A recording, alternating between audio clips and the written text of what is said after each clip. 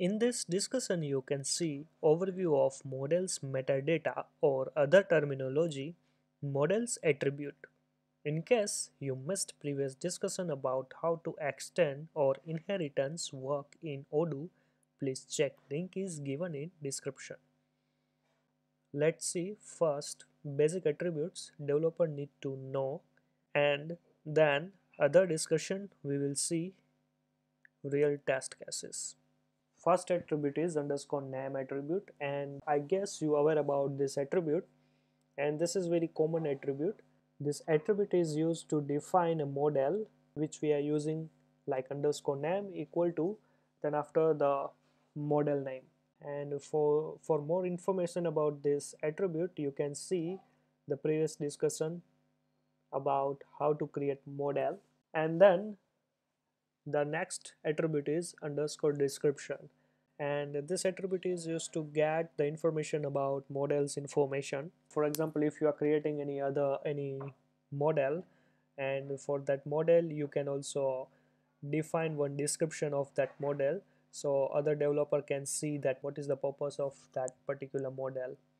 So at that time we can use this underscore description attribute.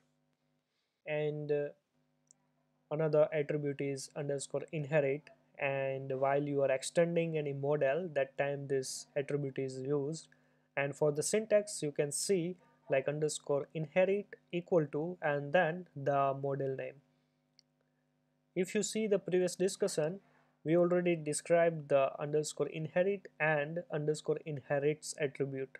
What is the purpose of these two attributes and what is the difference between these two attributes? The next attribute is inherits. Only the difference is like you can inherit multiple models in a particular model. So that time you can use underscore inherits.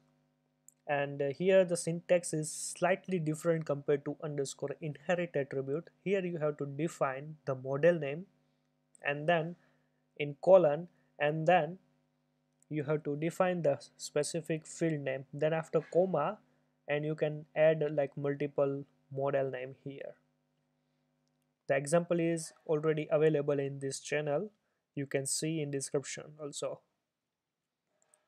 Then after underscore rec underscore name attribute is widely used if you want to display a specific field name in a relational field, let's say like many to one field, that time this attribute is very used.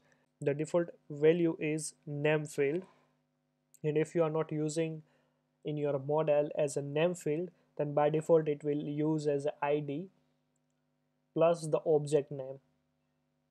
So here in this case you have to use this underscore rec underscore name, then after equal to, and then the whatever field you want to display, then that field you have to add here. After that, the underscore order attribute, like this attribute is commonly used. For example, like if you want to change the order by of the record set, then this attribute is very useful. For example, if you want to see the latest records in preview as well as in search method, that time you can use this underscore order attribute, and by default it's a id and it's a ascending order. We will see real test case after this discussion.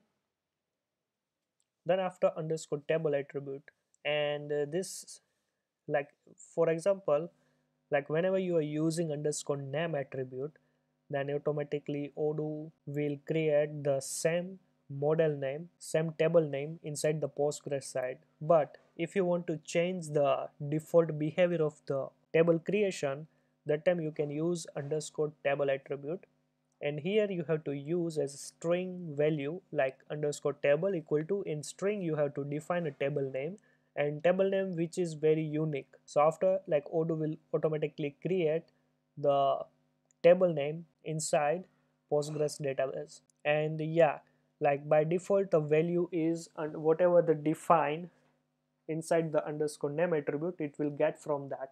If you want to see the real test case, the link is available in description. After underscore auto attribute supports boolean data type true and false, and by default it's a true. Like if you want to create table automatically inside the Postgres side, then this underscore auto attribute is very useful. If you want to create the post like database view, or you have to create a manual table inside the odoo, that time you can just override this attribute, and the value should be false. So once the installing the module, like odoo won't be create the table inside the Postgres side. You can see the real test case after this discussion. Underscore SQL underscore constraint attribute is very useful while you are defining any SQL level constraint. Let's say I have one table like percentage table, and value should not be greater than 100, and if any user will enter more than 100 value, then from the SQL side it will reject the specific operation. To support the SQL level constraint, like odoo provides this attribute, and you can also provide more than one constraint for a single table using list of tuple. And in tuple having a three major values, the first value is the name of the constraint, SQL constraint name. Then after the constraint value you have to provide in the second parameter, and third parameter you have to define the user message.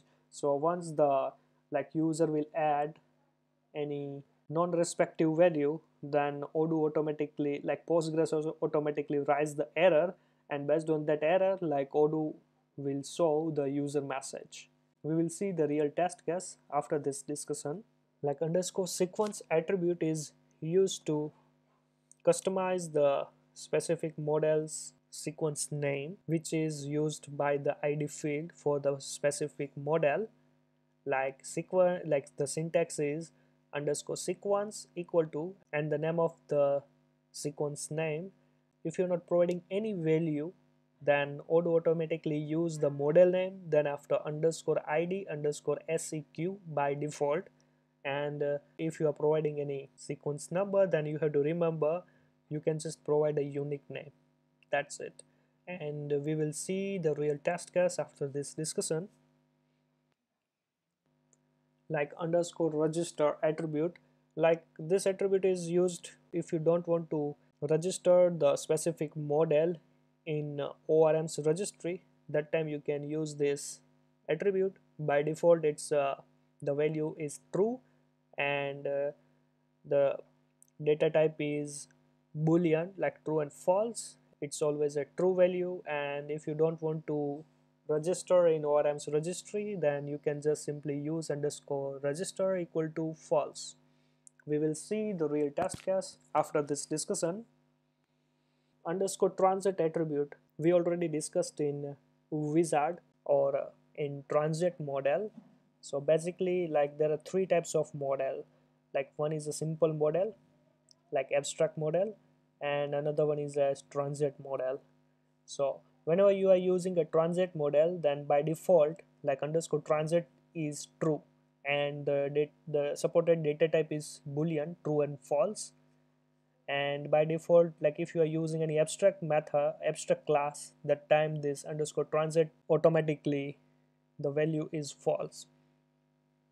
And if you are using a transient model, that time you don't need to override this attribute. By default it's true. So same as the abstract attribute, like whenever you are using an abstract class, you are creating any abstract class, that time like the underscore abstract equal to true, and the supported data type is like same as the underscore transient, like boolean data type, true and false. So we already discussed in our first session like how to create a model, so you can see that one. Then after, like underscore fold underscore name attribute is also used in Kanban view side. Like if you are providing as a value as a fold, so in front end side in user interface you can see the foldable Kanban view. But we will see this discussion in, so don't worry about this attribute, we will cover in Kanban view discussion. And yeah, if you are working with the multi-company concept, that time this attribute is used, like underscore check underscore company underscore auto. And while you are using this attribute, you have to define one company models field is available in the particular model which you are using this attribute. And that company field should have like underscore check underscore company attribute, and it should be a true. Don't worry about this attribute, like we will see the real test case in multi-company concept. Like if you are working with the parent child view of the same model, that time we can use underscore parent underscore name attribute. And here you have to define like many to one field name as a string parameter, and that field should be available in the same model. We will see this attribute in parent child concept. And the next one is the same one, like underscore parent underscore store attribute. Like it is also working in the same like parent child concept and with the same model. Like the difference is here you can see, like if you are providing as a true, then you have to create one more field as a parent underscore path, and field type is character field. So whenever you are creating any record, it will store the full path of the specific record in this parent underscore path field. So we will see the real test case while we will see the parent child view concept. And the last one is like underscore log underscore access attribute. Like once if you see the 5 fields automatically created by the odoo, like id, then after create that create user id, then after write that and you write uid, right? And whenever you are creating a new record or while you are updating any record, you can see the create date create uid and write date and write uid automatically change. So if you don't want to update, that time you can just use as a underscore log underscore access equal to false, and the supported data type is boolean true and false. By default it's a true. And yeah, it's also depend on the underscore auto attribute. If underscore auto attribute is true, then the log access is also true. So same likewise, like real test case we will see after the next discussion. In case you have any doubt or query, please comment below and see you in next session.